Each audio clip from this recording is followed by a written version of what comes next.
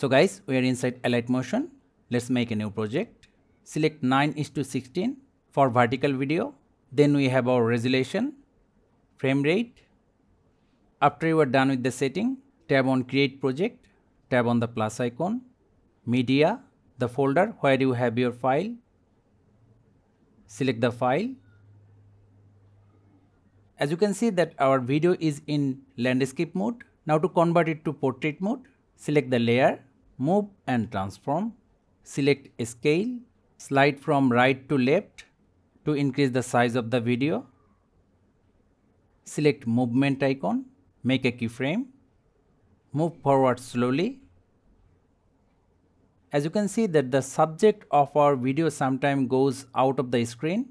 To keep the subject at the middle, just tap and swipe around here to reposition the subject. Repeat this process and we are done. Now just export the video by tapping on the top right corner button. So thank you guys for watching. Have a good day.